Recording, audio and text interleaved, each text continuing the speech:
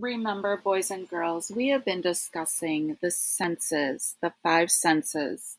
So far, we have been introduced to the sense of sight, and we use our eyes for that sense. We have also learned about the sense of hearing, and we know that we use our ears when we're talking about the sense of hearing. Today's main topic or main idea is the sense of smell. Can you identify what body part we would use for the sense of smell? Did you say your nose? If you said we use our nose for the sense of smell, you were correct.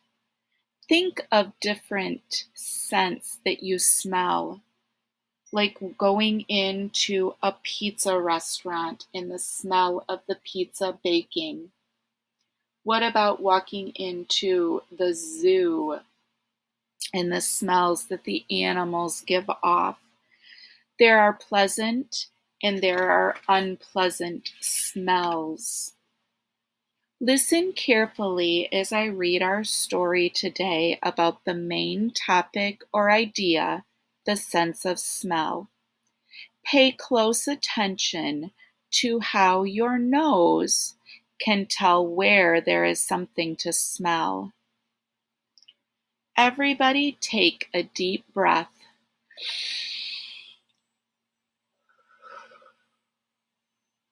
Every time you inhale or breathe in, a lot more than air goes up your nose. Along with air, thousands of tiny little molecules, which are small pieces of things too small to see, enter your nose each time you breathe.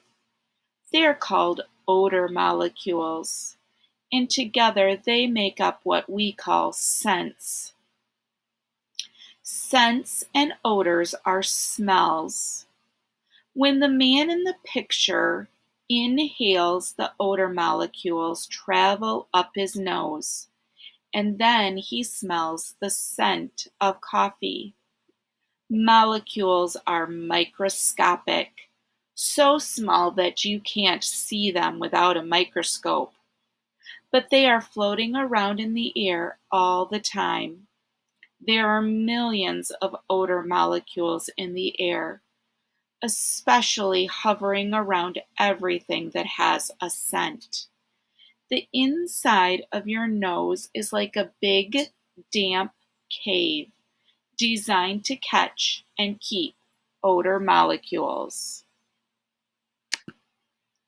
When you sniff a flower, odor molecules rush in through your nostrils, the two openings in your nose, and travel high up inside your nose until they reach the smell receptors. Smell receptors are tiny parts deep inside the nose that catch the smell or scent from the air. The smell receptors tell your brain about the molecules you just sniffed, and your brain sends a message back to tell you that's a sweet smelling flower. People can identify a huge number of different kinds of smells and odors, between 4,000 and 10,000.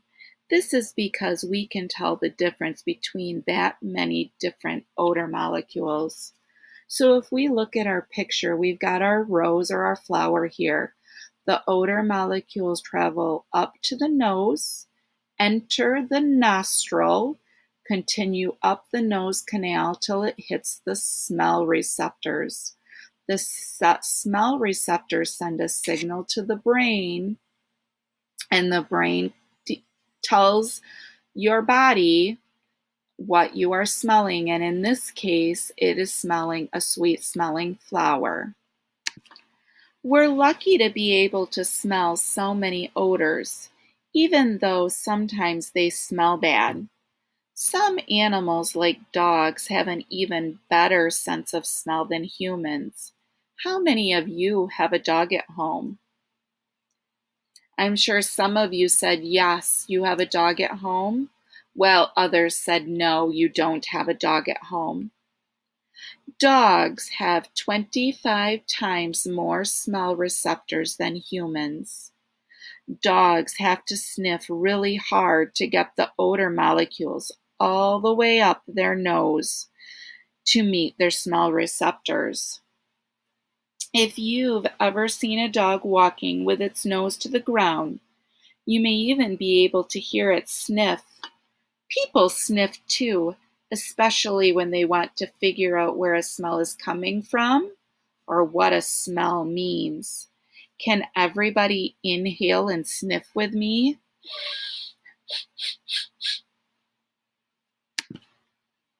If you had trouble sniffing just now, then maybe it is because your nose is stuffed up.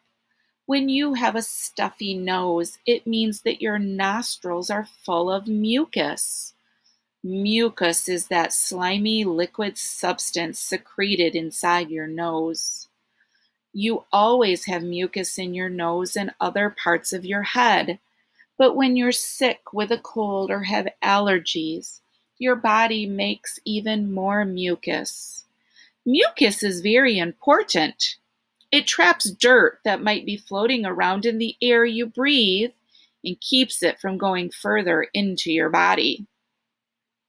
If you are sick, the extra mucus can stuff up your nose and cause it to run.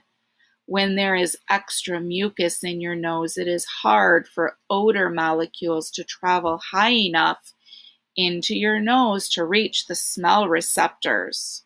The odor molecules are blocked or stopped by the mucus. Block means to stop from getting through.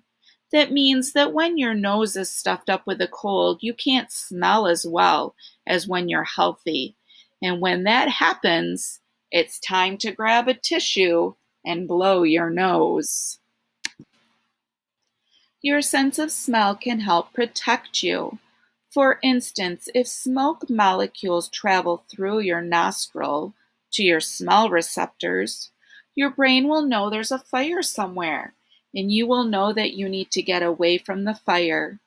Even if you are not sure you smell smoke, you only think you do. It is better to leave the area and have an adult check to see if there's a fire. Better safe than sorry. Better safe than sorry is a saying that means that it is better to take your time and be very careful when doing something than it is to rush ahead or ignore a warning and risk getting hurt. But your sense of smell doesn't only tell you about bad things or dangers. It can be a lot of fun to sniff because many things smell great. Have you ever smelled chocolate chip cookies baking in the oven? Or what about buttery popcorn at a movie theater? Next time you're enjoying your favorite scent, try to remember that odor molecules are hitting your smell receptors and telling your brain, wow, that smells great. So let's see if we can answer some questions about our story today. What was the main topic or idea of today's lesson?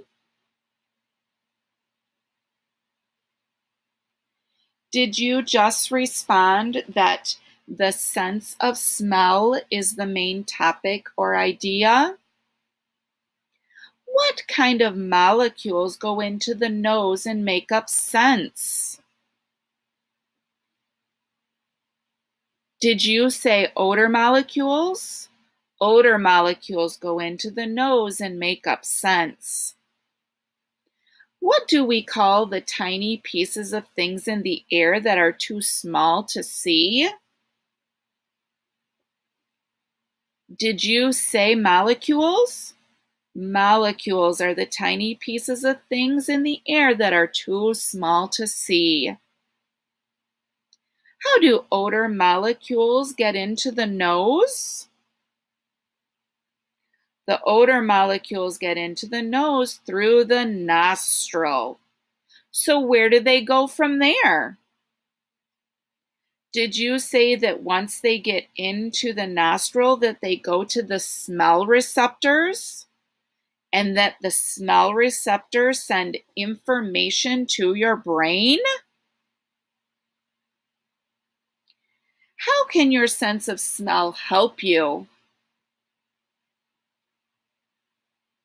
Did you say that it can protect you from harm? That it can smell danger, such as a fire, and it can help you get to a safe place? We have learned about the sense of smell today, and I hope that you have enjoyed our story.